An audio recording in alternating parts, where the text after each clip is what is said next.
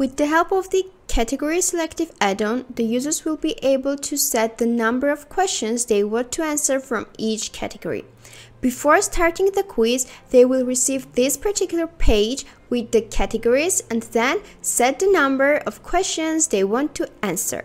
For example, here we can see that we have an English exam test, and here we have 3 categories: reading, listening, and writing. So here I'm able to choose the number of questions, set them, and then click on the start button and start my quiz for testing my knowledge of that particular category. Here we can see that for the reading we have maximum number 15, which means that for this category we have 15 questions. So here I will choose 5. For the second category, which is listening, we have 17 questions. Again, I will choose 5. For the writing, the same.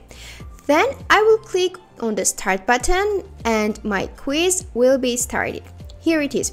Here is our TOEFL practice test with the questions that I have chosen previously. So after clicking on the start button, that 5 questions from each category will be displayed on my quiz.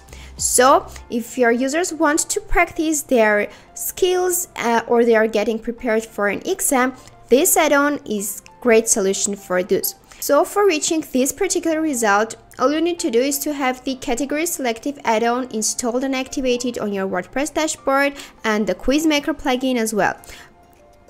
But note that you can use the Category Selective Addon only with the Pro packages of the QuizMaker plugin or in the agency package. So now let's go and see how we can activate this add-on and make the process of learning new material or practicing easier for our users. So here we can see that for activating our add-on, we'll need to add this particular attribute to the generated shortcode. So now I will show you how. Here are our quizzes, and as you may remember, I've chosen the TOEFL practice test, which has the following ID. Now we are going to copy the generated shortcode for this particular quiz. Here we are. Let's paste the shortcode and then add the needed attribute here. And now let's copy the given attribute, which is category selective equal true. Here we are.